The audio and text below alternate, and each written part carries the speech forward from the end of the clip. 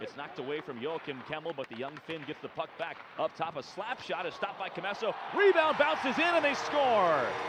Milwaukee strikes first here in the opening period. A bouncing puck skipped right through Drew Comesso. And it's Cody Hodgson scoring in his 4th straight game for Milwaukee. What a story he is. Just as we're pulling the wrapping paper off of this game here tonight, Hodgson scores in 4 straight. He jammed it past Maniscalco and then past Comesso.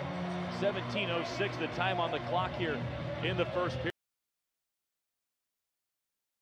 Del Mastro on the back check, swept in to steal it away from Jasper Weatherby. Good play there by the rookie D-man. Cini to the front, Pitlick scores! In his return to Milwaukee, Rem Pitlick ties the game at 1 here in the first period. Rockford's top line bags the goal here in the first, and it levels the score. Pitlick played his first full professional season right here in Milwaukee with the Admirals. This is his first game against his former team, and he knocks in the Brett Cini centering pass to tie the game with 7:28 left in the first. Backhand and Button hooks in the corner. Up top, a one-timer from Kemmel is ticked in and they score. A deflected shot ends up in the back of the net. The Admirals go to the cage and Cody Hodgson scores his 2nd of the game. Boy, he goes right to the well, doesn't he?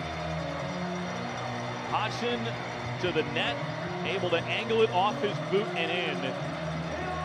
Thought there might have been a protest for a kicking motion, but really there was none. It just bounced off of Hodgson and into the net.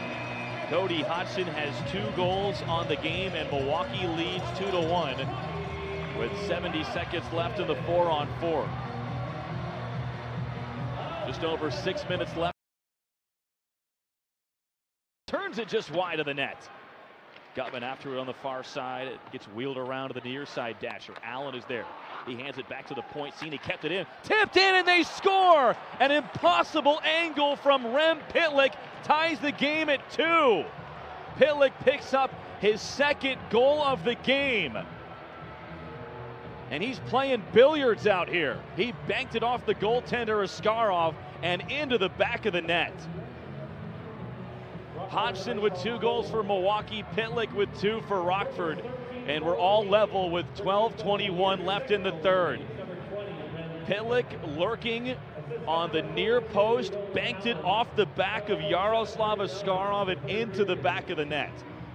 And the former Admiral has struck twice against his old team. Was able to get it out to neutral ice. 45 seconds left here in period 3. Reichel's back across the line, across to Tepley. Wrist shot, score! Michael Tepley goes top cheddar on Askarov, and Rockford is on top for the first time tonight against the Central Division's best. Tepley was denied once, but not twice. Tepley got the feed from Lucas Reichel and buried it over the shoulder of Yaroslav Askarov, and look at the embrace between Reichel and Tepley. Those two love playing together here in Rockford. Tepley going blocker side on Yaroslav Askarov to give Rockford the lead with 38.5 seconds left here in the 3rd. So with 33 saved tonight. Here's Afanasiev. Across the line comes Milwaukee. Down the left wing, it's Zach LaRue. Into the corner, back up top. Pitlick steals it. Here comes Cini through center. He's got an open look. Cini shoots and scores into the empty net. Call on the Dogs and put out the fires. This one's over, 4-2. Rockford stuns Milwaukee here at Panther Arena, and the IceHogs are going to knock off the best team in the Central Division. An impressive 2 points gathered tonight by a beleaguered Rockford club. Mike Hardman lost for the game after an injury sustained in the first period. No David Gus, no Colton.